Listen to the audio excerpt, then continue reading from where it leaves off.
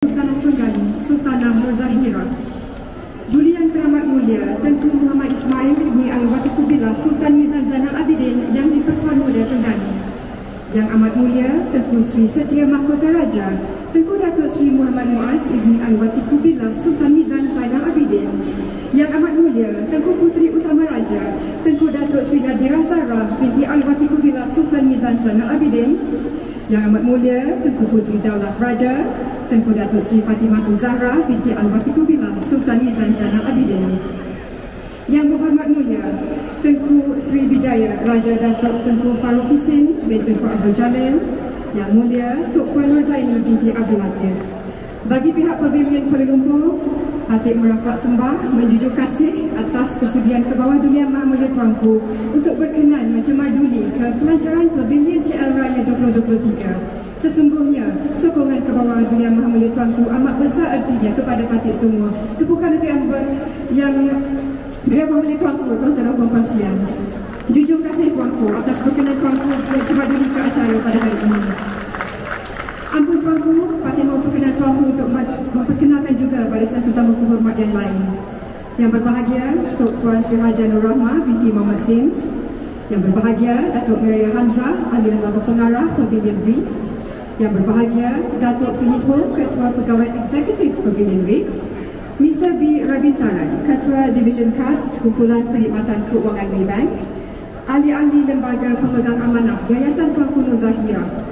Pereka-pereka fashion dan jenama terlibat, rakan-rakan kerjasama, rakan-rakan media, tuan-tuan dan puan-puan yang dihormati sekalian.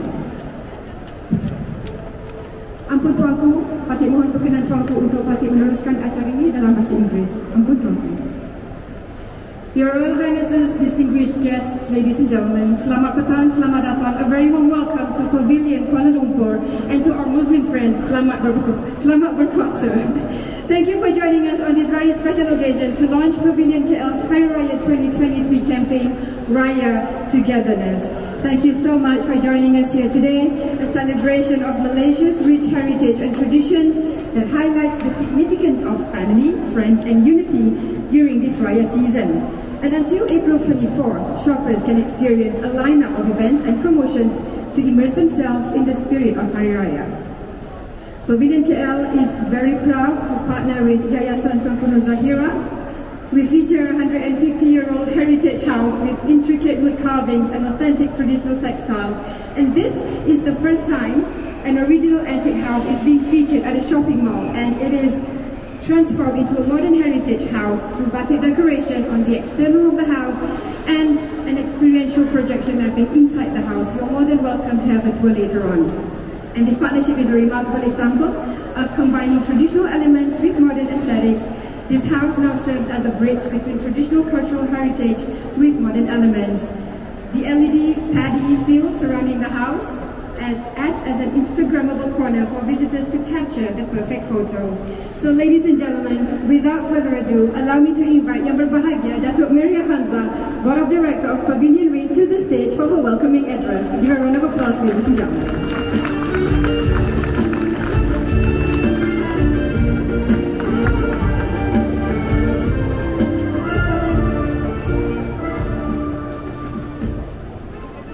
Assalamualaikum warahmatullahi wabarakatuh dan salam sejahtera. Ke bawah Duli Yang Maha Mulia Sultanah Terengganu, Sultanah Nur Zahirah, Duli Yang Teramat Mulia Tuanku Muhammad Ismail ibni Al-Watiku Billah Sultan Mizan Zainal Abidin yang di-Pertuan Muda Terengganu, Yang Amat Mulia Tuanku Sri Mahkota Raja Tuanku Datuk Sri Muhammad Muaz ibni Watiku Billah Sultan Mizan Zainal Abidin, Yang Amat Mulia Puteri Utama Raja Tuanku Datuk Sri Nadira binti Al-Watiku Billah Sultan Mizan Zainal Abidin, Yang Amat Mulia Tuanku Puteri Daulat Raja Tuanku Datuk Sri Fatimah Zahra binti Al-Watiku Billah Sultan Mizan Zainal Abidin, Yang berhormat Mulia Tuanku Sri Bijaya Raja Datuk Tuanku Farouk Husin bin Tuanku Abdul Jalil, Yang Mulia Tok Puan Nur Zaini binti Abdul Latif, Yang berbahagia Tok Puan Sri Nur Rahimah binti Muhammad Zain, Datuk Philip Ho, Chief Executive Officer Officer of Pavilion KL, Mr. Ravindran, Ketua Kad Division Maybank, our partner, ahli-ahli pemegang amanah Yayasan Tuanku Nur Zahirah, tetamu-tetamu yang dihormati, rakan-rakan media, tuan-tuan dan puan-puan. Ampun tuanku, patut merafak sembah menjunjung kasih di atas kesudian ke bawah duri yang maha mulia tuanku, mencemar duri, berangkat ke Pavilion Kuala Lumpur pada hari ini untuk majlis pelancaran Raya Togetherness pada hari yang mulia ini. Menjunjung kasih tuanku. Ampun tuanku, sebelum patut meneruskan ucapan, patut memohon perkenan ke bawah duri yang maha mulia tuanku untuk patut meneruskan ucapan dalam bahasa Inggeris. Ampun tuanku.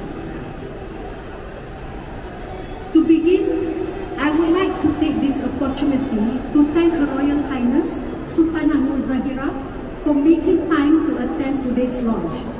Raya Togetherness is all about bringing tradition, heritage, culture, arts and the community to reward shoppers with delightful gifts throughout the season.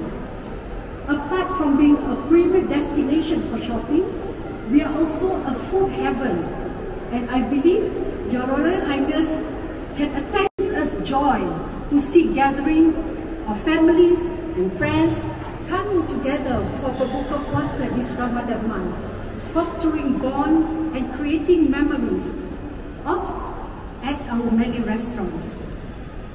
All this in Duli Yang Teramat Mulia Tuanku Muhammad Ismail Ibni Al-Watiku Bila Sultan Nizam Zainal Abidin yang di-Pertuan Muda Terengganu, Her Highness Tuanku Puteri Utama Raja Tuanku Datuk Sri Nadira Zahra binti Al-Watiku Bila Sultan Nizam Zainal Abidin, Chairman of Yayasan Tuanku Nur Zahirah, Yang Amat Mulia Tuanku Sri Satya Mahkota Raja Tuanku Datuk Sri Muhammad Muaz Ibni Al-Watiku Bila Sultan Nizam Zainal Abidin, Yang Amat Mulia Tuanku Puteri Dalaf Raja Tuanku Datuk Sri Fatimah Zahra binti Al-Watiku Bila Sultan Nizam Zainal Abidin, yang berbahagia Tok Puan Sri Nurrahma binti Muhammad Zain, yang berbahagia Datuk Maria Hamzah, yang berbahagia Datuk Filipro, yang berhormat mulia Tuanku Sri Wijaya Raja Datuk Tunku Farouk Hussein, yang mulia Tok Puan Nur Zaini binti Abdul Latif, and yang berbahagia Datuk Razwan Razwil. If we can invite our royal guests and our dignitaries to the stage for us to officially launch Raya Togetherness 2023. Ampun tuanku.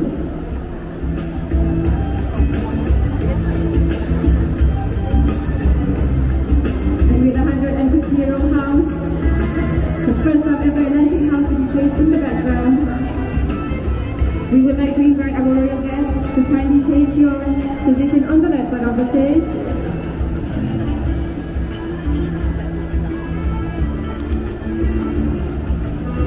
Alright, ladies and gentlemen, to officially launch Raya KL Togetherness 2023, we would humbly request Her Royal Highness Sultanah Nur Zahirah to place her palm on the launch pad, and also for Datuk Maria to place your palm on the launch pad at either side of the Raya Pelita. And if everyone's ready, can we have a countdown together? 3, 2, 1. And there you have it, ladies and gentlemen. Pavilion KL Raya 2023 campaign Raya Togetherness is officially launched. Our 150-year-old heritage house has come to life in full color and vibrancy. And may this ceremony welcome the blessings of togetherness that come with our Pavilion Kuala Lumpur Hari Raya celebration. If we could give a bit of time to our members of the media for their photo and video footage.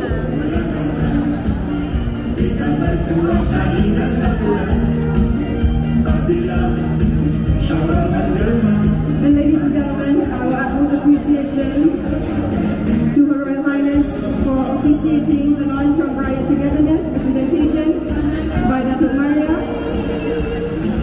and of course representing Yayasan Tuanku Nur Zahirah, yang berbahagia Datuk Razwan,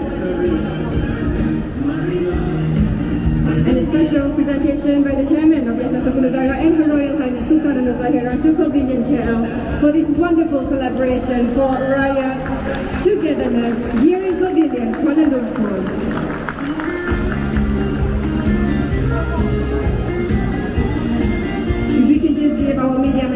of time for them to complete their photo and video coverage.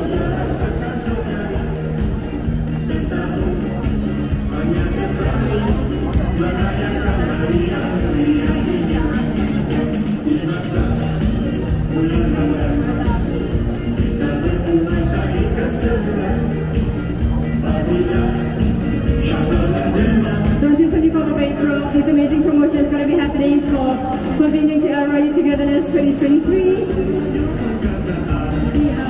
A lot of great discounts and amazing brands on display, and of course for everyone who's prepping for their Raya celebration for 2023.